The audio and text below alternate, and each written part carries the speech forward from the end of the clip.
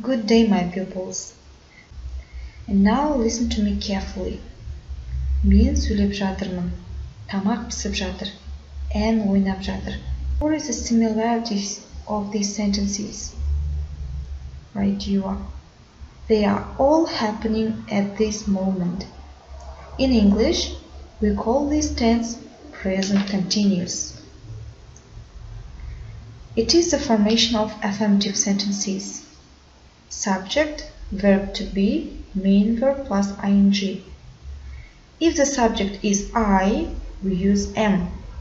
If the subjects are you, we say, we use are.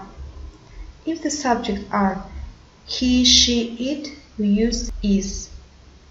For example, I am teaching, you are teaching, he is teaching, she is teaching, it is teaching, we are teaching, you are teaching, they are teaching.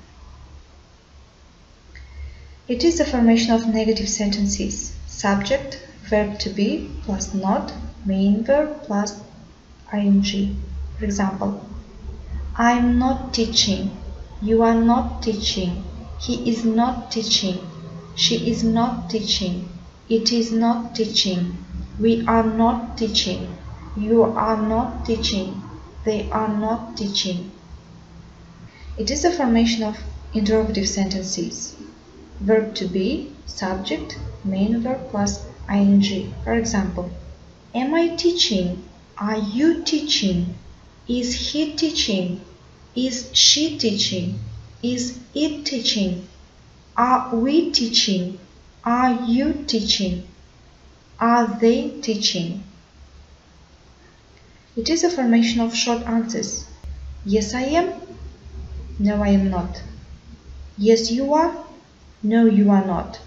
Yes, he is. No, he is not. Yes, she is. No, she is not. Yes, it is. No, it is not. Yes, we are. No, we are not. Yes, you are. No, you are not. Yes, they are. No, they are not.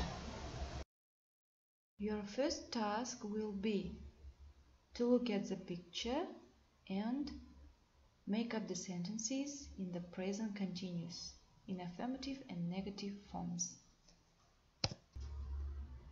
In your second task, I would like you to look at the picture and make up the sentences in the present continuous, in interrogative form.